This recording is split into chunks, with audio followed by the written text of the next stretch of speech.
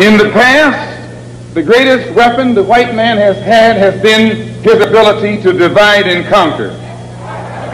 As Jackie Robinson pointed out beautifully on the television last night, 4/5 of the world isn't white.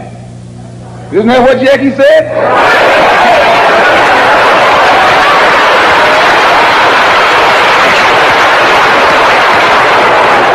And if 4/5 of the world is dark, how is it possible for 1/5 to rule, oppress, exploit, dominate, and brutalize the 4/5 who are in the majority? How do they do it? Divide and conquer.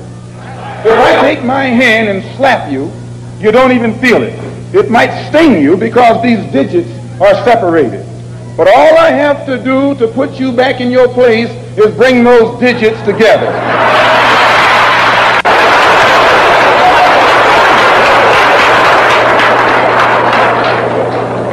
This is what the white man has done to you and me. He has divided us and used us one against the other.